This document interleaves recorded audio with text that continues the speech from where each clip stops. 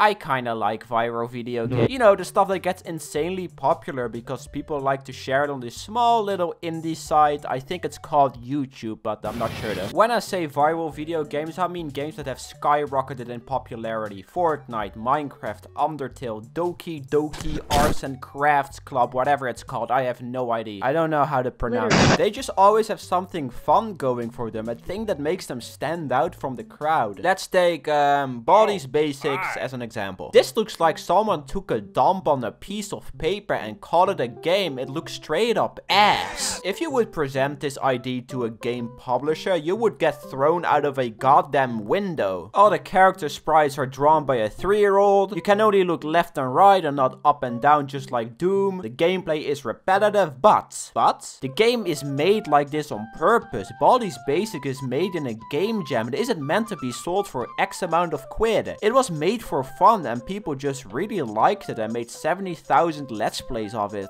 Is it the best game ever made? No, it's kinda bleh. But you can't compare this to something like Mario Odyssey. It's just not fair. I see this game more as art. You look at it and go, okay, well that looks dumb as shit. But then you decide to look more into it, searching for reasons for its existence. You start to snoop around for hidden Easter eggs and clues. Getting involved in the lore and starting to puzzle a story together with missing pieces. I really like stuff like this. It brings people together and they form communities starting all these weird theories. It makes people happy, which I really like to see. Of course, there's a certain part of any community that is just god awful. Go watch this video, you actual ape.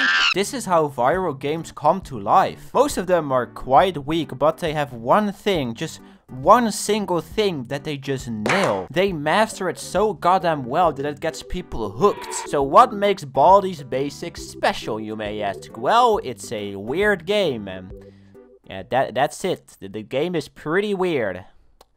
Yeah, it's disappointing, I know. Let's take a look at another example. Five Nights at Freddy's. The king, you may say. Not the most successful one for sure. That title goes to Minecraft. But goddamn, did this game have an impact online. Again, here, the gameplay of all of these games is pretty mediocre and not extremely exciting. But that isn't what carried it. It's the concept of this gigantic, cryptic story that Scott Cawthon has been trying to tell to us for over 6 years. A single story about kids being stuffed in robotic animal suits spread over 11 games with more to come. Now personally, I'm not the biggest fan of Fnaf. I prefer Baldi's Basics over this, and you know, this game's kinda poo-poo. However, I do respect it. I do not hate Five Nights at Freddy's. I get the appeal of it. I understand why people are so hooked. And it's simple.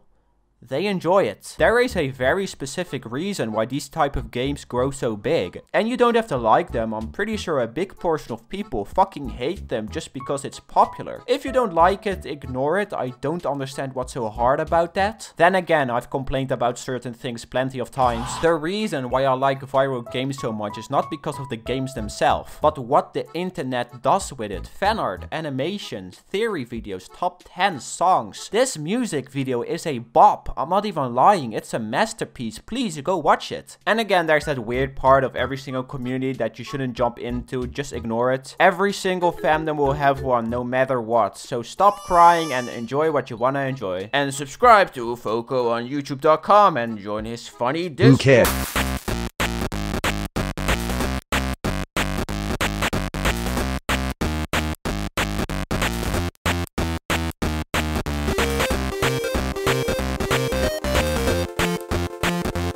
Except this one, I fucking hate this shit.